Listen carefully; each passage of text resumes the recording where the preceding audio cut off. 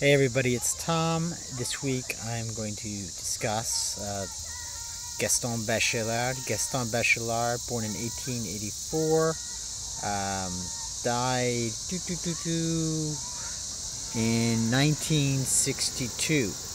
And he's one of those figures of whom many people have not heard, but who's actually exerted a kind of subterranean influence in the philosophy of science and in other domains as well. Some of his early works included Le Nouveau Esprit Scientifique, or the new or emerging scientific mind, or La Formation de l'Esprit Scientifique, or the formation of the scientific mind. And in these works, he developed notions which would then become very important to people such as Thomas Kuhn, Structures of the Scientific Revolution, and other more well-known philosophers of science. In the Marxist tradition, he influenced Louis Althusser, and what he was saying was that in many ways the development of science, rather than following a more or less linear projection, is connected to the happenstances of our psychology, to mental patterns that we need to, from which we need to liberate ourselves, and thus the notion of the epistemological break or the epistemological obstacle, etc., etc. So, that work notwithstanding, what I'm actually going to talk about is a text from later in his career, La Poétique des Espaces, La Poétique des Espaces. Or the Poetics of Space, which I think it came out in 1958 and represents, in a way, a departure, though you can see an anticipation of its tact in his earlier work. It comes on the heel of some other fascinating enterprises. He wrote a book, The Psychoanalysis of Fire. He wrote several books on the Four Elements. Anyway, to get to the Poetics of Space, what's exciting about this book? Well, it was received relatively well, and within the domain of architecture has informed various people as well, because he maintains, actually somewhat implicitly, he never, I think, states this quite outrightly, that attention to the spaces of our environment can actually elicit a state which is emancipatory, which frees us from the bondage of our own personal or particular history. The point of departure for this argument is the notion of the poetic image, that when you encounter or when you read a poem, the image itself has a capacity to free you from your own personal history. In this regard, he's making a radical claim explicitly that the perspective of a pure relationship with a poem, a phenomenological relationship with a poem, will actually give rise to an insight, an apprehension that you are more than the sum of your history, that you have a creative power, that you have, in fact, freedom. He uses the notion of a phenomenological disposition advisedly. Now, phenomenology, significant tradition with which many of you may already be somewhat aware, calls us to return to an appreciation of our most fundamental consciousness before it is, as it were, freighted with the accretions of lenses, rubrics, attitudes that are formed by dint of cultural particularity. The fountainhead of that tradition is really Edmund Husserl, and we'll do more on that on another day. But for the purpose of this video, what counts is the idea that you want to return to your experience in its most fundamental aspect. What is right in front of you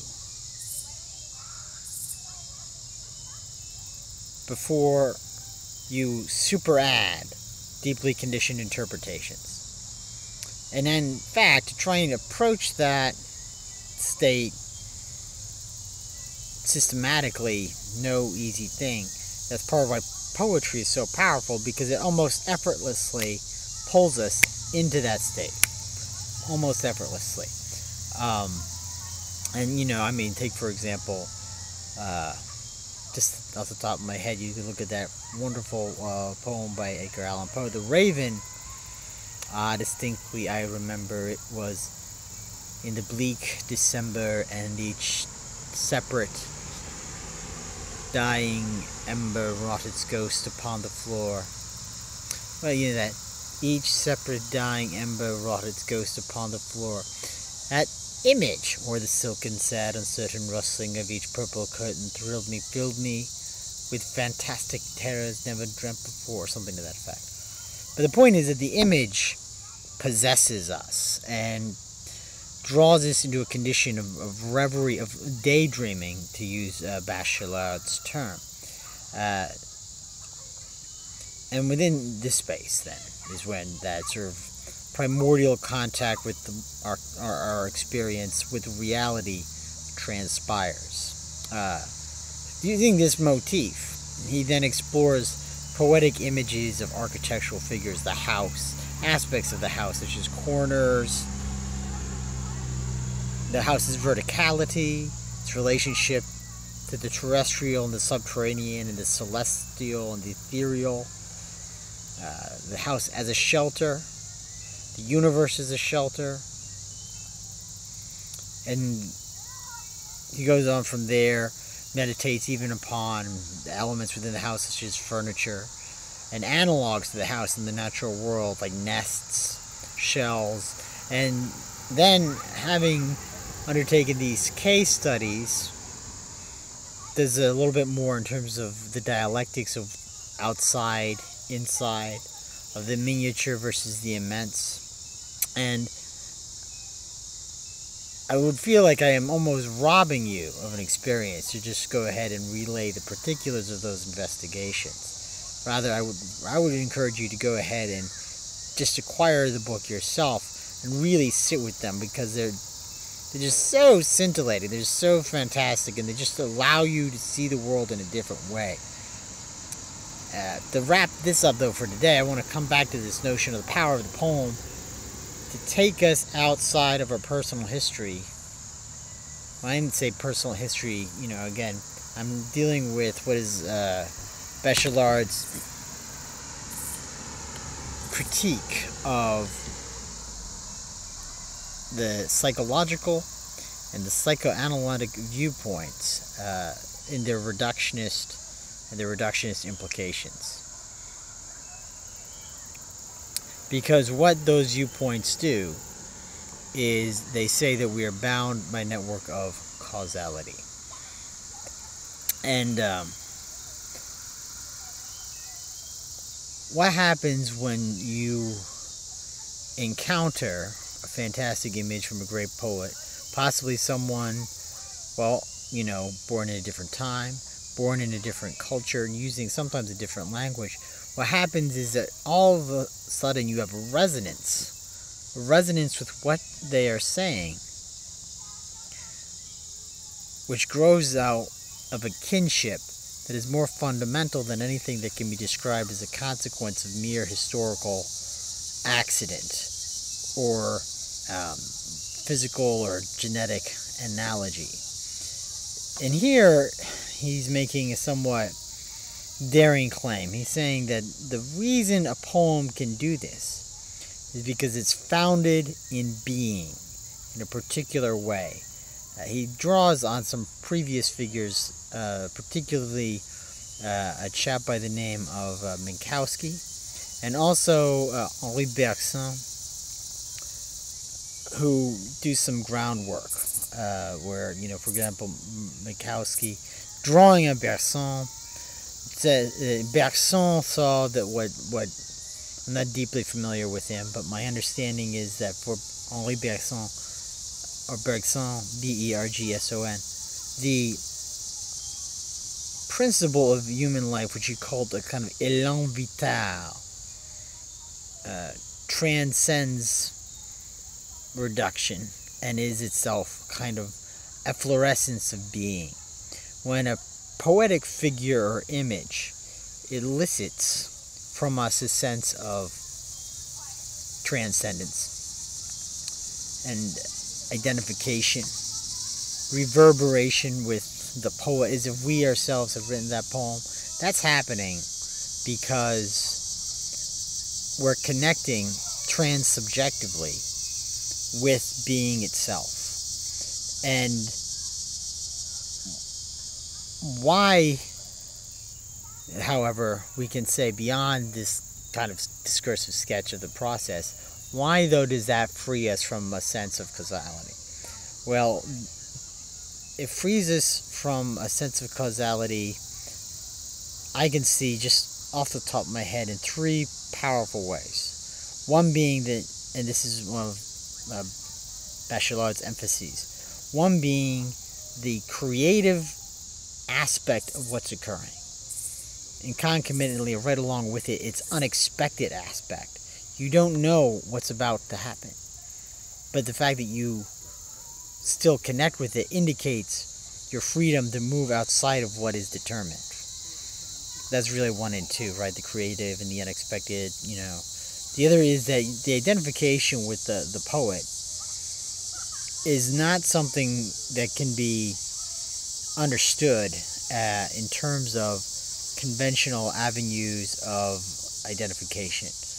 There's something which transcends any familial or political connection. There's something about human being that goes beyond our individualities that is enabling this sense of identification. Now, there's a kind of twofold thing going on there. There's a sense of reverberation with being itself, and then there's a sense of resonance, if you want to sort of use those two in a slightly more refined manner. The resonance is where we can see the aspects of the poem manifest in the circumstances of our own life. But what is that is secondary, that is derivative. The psychologists and the psychoanalysts, they would actually say that is what's primary. But the Bachelard's point is no, that's there, and sometimes it can be useful, but it's derivative. What's primary is a reverberation with being itself. And in providing this account, and by sort of encouraging us to re-engage with the poetic as opposed to merely the prosaic, Bachelard is offering really phenomenally subversive and exciting suggestion. So I think we really deserve to revisit his work, not just for its implications for architecture, but for its implications for our lives altogether. Shall we not strive to live more poetically, rather than to simply capitulate to the monotonous? This is, I think, for what Bachelard is calling. And, he's got all sorts of other great stuff happening. Just wanted to give you this initial sketch. Hopefully it wasn't too dilatory in quality. So that's what we're coming to you this week. Okay, try and I guess I'm sort of summing it up in an almost too didactic manner. But what I'm really trying to say is that we should listen to Bachelard in his book, The Poetics of Space, for his encouragement to accept the reality of our freedom. And we should be grateful to the poetic as putting us in experiential contact with that freedom. The other, what can be explored with freedom as a point of departure then is the question of love. How does love flow forth from freedom? And that, I believe, will be what we take up next week. I got some other videos going on which don't immediately connect with the theme of love, okay, because it just kind of came to me that that's really the next natural step. I might do something on Gödel's proof, and there's some other stuff in the pipeline. But I think that's where we'll leave it for today. Thank you all for listening. Please subscribe if you haven't already, and go ahead and check him out. Gaston Bachelard. It's fun to say his name, isn't it? Bachelard. The translator, by the way, here was... Oh, so sorry I didn't mention this earlier. Maria Jolas. Jolas. Anyway, I'll put that in the link in the description below. Thanks again, everybody, for listening, and I'll catch you next week.